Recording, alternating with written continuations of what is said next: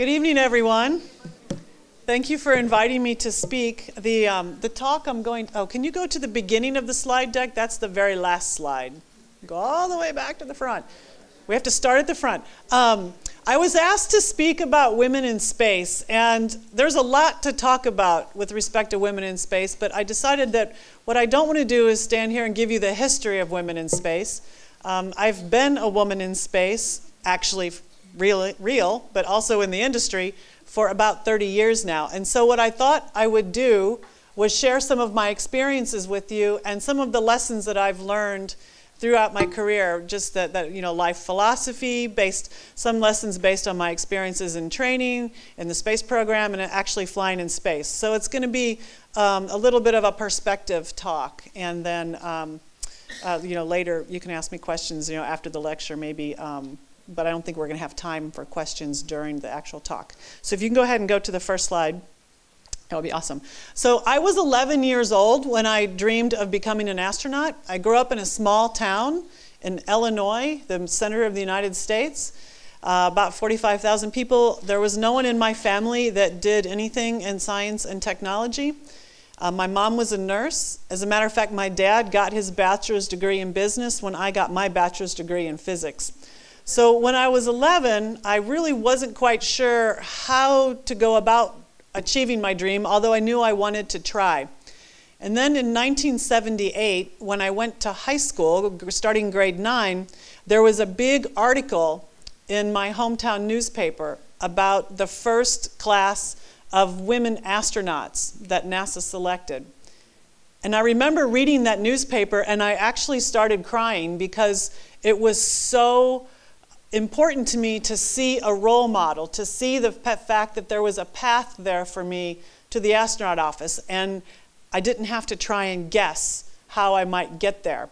And I think from that moment on, I really internalized and really understood the importance of role models and being out as a role model and making that path obvious to success for a young person, no matter what your career is, whether you're a male or a female, or a doctor, or a lawyer, or a journalist, a teacher, or an astronaut, a scientist, an engineer, because young people can't choose careers that they don't know exist. And it helps them even to see people that are like them doing things so they can realize that that's a path for them. And so that first impact of role models, it really made an impression on me. And that's one of the reasons, quite frankly, why I'm here in Israel this week for Space Week, because I really think it's important to go out and talk to students and show them the possibilities of what they can be. I decided to study physics because I didn't know engineering existed. I had no clue, and I was originally going to go through physics all the way to my doctorate, and then I got to college, and I discovered engineering, and it was sort of a light bulb and go, oh, you can take the physics and do something with it and make things. And really, my whole career was all about my horizons getting more and more broad as I had more and more experiences. I went out to work, I discovered the field of material science, got curious about it, and that's what I got my PhD in.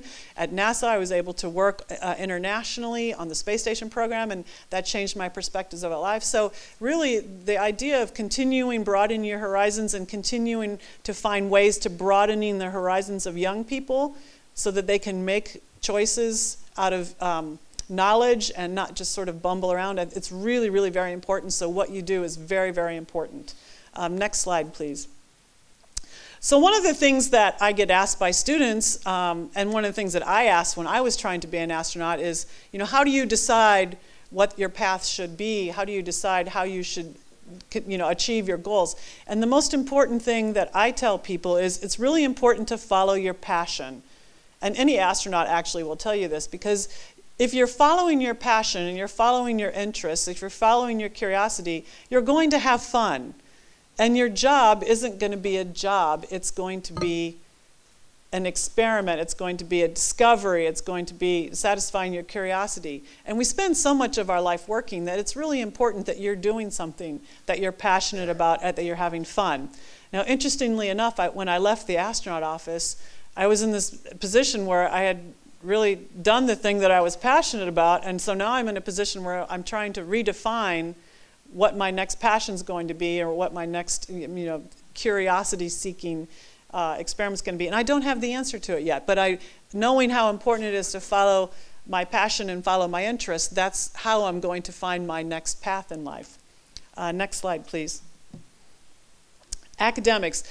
You know, when you ask astronauts what really the most important thing is that they've learned in their career, what the most important traits are that they've had to, you know, the attributes that they need, it really is all about a love of learning.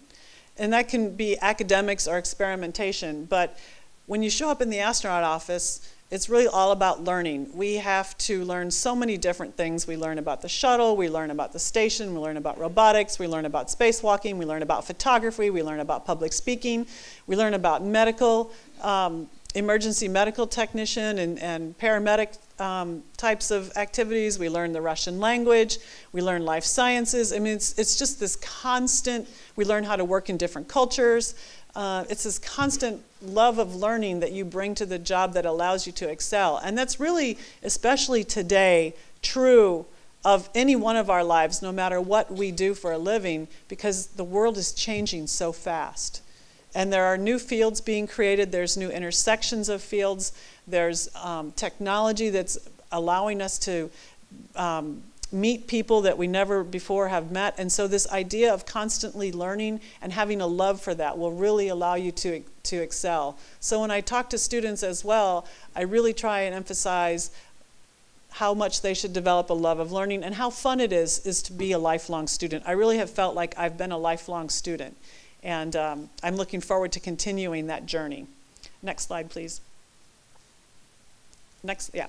The other thing that's really important, and this it's sort of ironic, because when you're an astronaut, it's sort of a vocation and it's a lifestyle and it really consumes all of your time, but it really is important to balance work and play.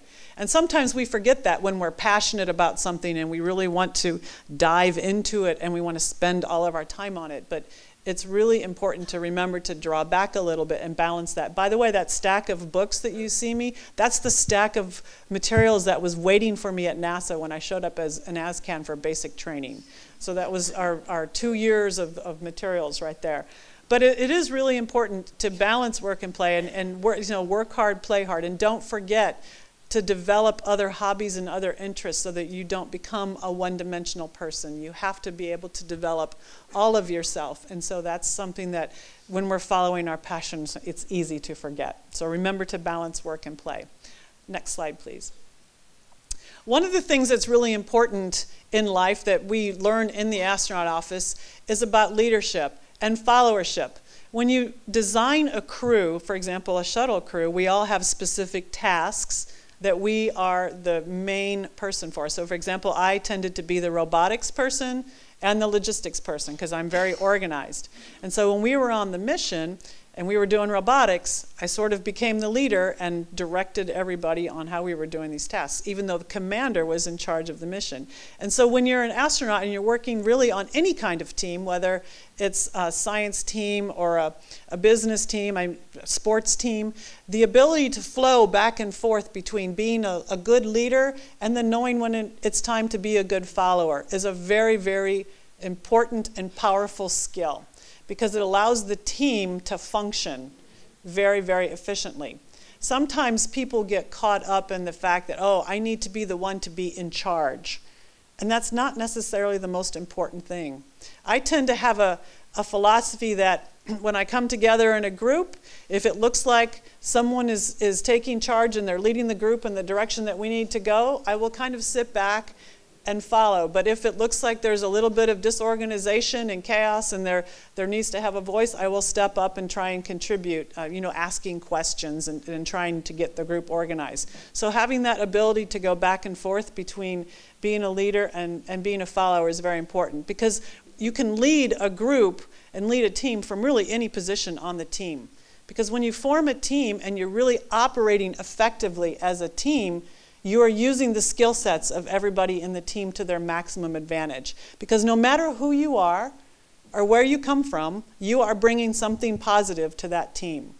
And an effective team will figure out how to use your good skills to the advantage of everybody. And so when you're in a team, and this is something, again, I talk to students about, when you're in a team environment, just talk to each other and figure out, maybe someone's good at art, someone's good at writing, someone's good at computers, someone's good at organizing, and figure all that out and understand how to bring the team together in a really positive way. Next slide. So one of the things that I mentioned, I'm keeping track of my time here. One of the things that I mentioned is my whole life has been this journey about having a broader and broader sense of experiences, and having that journey has allowed me to change my perceptions about life. So, for example, I did not get on an airplane until I was 21 years old, which is kind of ironic considering that 15 years later I was in space. But as I traveled around the world, when I went to England for the first time, that was my first trip outside the United States, and I remember being very nervous because it was a completely new environment. It was kind of sort of the English language, but not really. And I was really a little bit afraid to ask questions. I was, I'm an introvert by nature, actually, and so it took me a little while to get comfortable. The more and more I traveled, the more I realized that we share common traits all over the world. I have a picture here of a toilet from China because it's interesting that even though we have a lot of commonality as human beings, we tend to solve problems slightly differently based on our cultural context. So this is a toilet from China, and then when I was in Japan, and I looked at the toilet, I was afraid to touch it because there were so many dials and gadgets and icons and things on it. I thought it was going to swallow me whole. And so that really gave me an appreciation for the diversity of our experiences as humans and how much richness that adds to our problem solving if you can get a lot of diverse people in a room together. The other thing I realized as I was traveling and broadening my horizons and having greater experiences was that sometimes as humans we take things for granted. Of course, this is especially true when you leave the earth and you look down on it, and I'll come back to that. But the first time I went to England, I was looking for a place to fill my water bottle, and I realized that in the United States, where we have water fountains everywhere, where you get free, clean, good, potable water, this was not the case all over the world, and that came as a shock to me. And when I came back to the United States, I really enjoyed going to a water fountain and no longer took that for granted. So for example, here in Israel, I spent the day in Jerusalem, amazing, so much incredible history, thousands upon thousands of years of it, and I bet a lot of people in the country don't go visit those historical sites so often because they're in your backyard and they're always there, and so you take it for granted, right? It's just natural human nature. And so leaving the planet, of course, and I'm sure Garrett, when he talked earlier, if you've talked to any astronaut from any country who's flown at any moment, will tell you that our experience of the Earth changes because we're outside of the planet and we're looking down on it and we see it differently and we realize that we shouldn't take the planet for granted. And so it's interesting as you chart your life and you have different experiences, how much that can change your perception. And it's really important to notice those things and not take those perception change for granted either. And I really feel lucky that I've been able to leave our planet and look down on it and realize what a special place it is, how beautiful it is, how fragile it is, and how connected we all are on the planet. And I think that's one of my biggest perception changes that I've had in my career. Next slide, please. Human adaptability. This is another thing. Another thing that I would like to emphasize in my journey, and this again is something I talk to students about, is there's a big difference between intellectual knowledge or knowledge that you learn through reading and experiential knowledge, which is knowledge that you gain by having an experience, which is why hands-on learning for some students is so important, because that's the kind of learning that you can internalize much more. In my case, in the case of the Earth, right, we all understand that the atmosphere is very thin, and you can do the calculations if you choose to describe how thin the atmosphere is. But when you are outside the planet and you're looking down on the planet and you see that very, very thin eggshell layer of air on the planet, it's like, wow, our atmosphere is really thin. We really have to take care of it. And so there's a big difference between intellectual knowledge and experiential knowledge. And so another thing that I experienced that everyone here in the room understands is how adaptable we are as human beings. You can see so many places on the planet that people are living And they've adapted into these very, very different environments, creating very, very different ways of life. I experienced that by going to space. It's a completely different environment, and as a rookie, you're very worried about your first flight because you really need to perform the minute you get to orbit, because the shuttle missions were so incredibly busy that if you were sick or if you didn't adapt quickly, you were going to be behind on your timeline, and thousands of people were counting on you to get your job done. And so we all worry about adapting to zero gravity. And it was shocking to me how fast you really do adapt. In a day, it felt very normal to float. It felt very normal to be able to put my body into all kinds of different positions. And when I was living on the space station, after a month or two, it was a whole nother level of adaptation where it was normal to see the Earth go by. It was normal to have every 45 minutes a sunset or a sunrise, to the point where I really forgot about looking out the window for about a couple weeks. And then I stopped one day and I said, Sandy, this is not normal.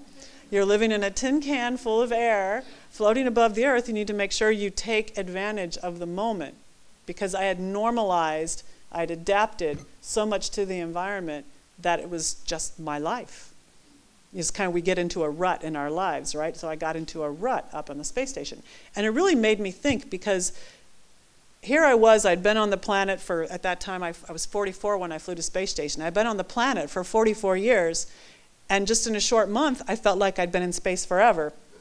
And this was my life forever, and this is just what you do. You float around, you look out the window, you don't look out the window, you chase things around when they get away from you. I mean, it was very normal. And I realized that's a really powerful weapon we have as human beings to adapt. So you can be confident that no matter what situation that you get into, you will adapt to it and you will survive. However, let's look at the other side. As I started thinking about this power that we have to adapt, I realized that can also explain why people adapt and normalize into very negative situations. Because we have this power to adapt, and you find yourself in a bad situation, and you quit questioning that that's really okay because you're adapted to it. And so it's a powerful weapon for good, and it's a powerful weapon for, not so good.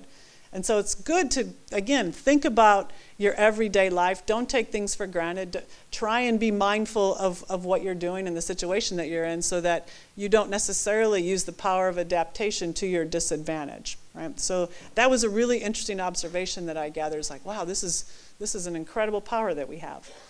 Next slide. Okay, this is going to be my last slide because I'm already down to 2 minutes.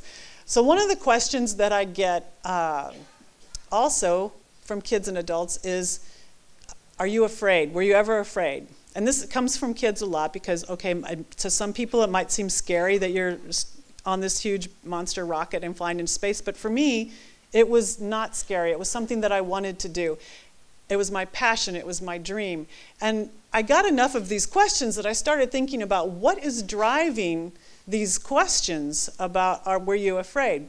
And I sat and thought about it, and I realized that as human beings, we tend to be sometimes afraid of things like my first trip to England. I was very nervous. I was, afraid of doing something stupid or saying something wrong or not knowing some information about how to behave. So as human beings, we tend to be very afraid when we're in a new situation, if we don't have any information, when we're trying something for the first time, when we're going into unknown territory. Alternatively, as human beings, we are explorers. When you try a new book, when you eat a new food, when you meet a new person, when you travel to a new country, when you take a new route to work, these are all manifestations of our desire to explore and our natural curiosity. And again, this is something when I talk to kids I really emphasize. So it's really important that you embrace the unknown, that you don't let your fear stop you from doing the exploration. Now, that's not an excuse not to exercise common sense, but it's something to remember that when you find yourself in a situation or you find yourself manifesting some fears, the best thing to do is to go out and get a little bit of information about the situation.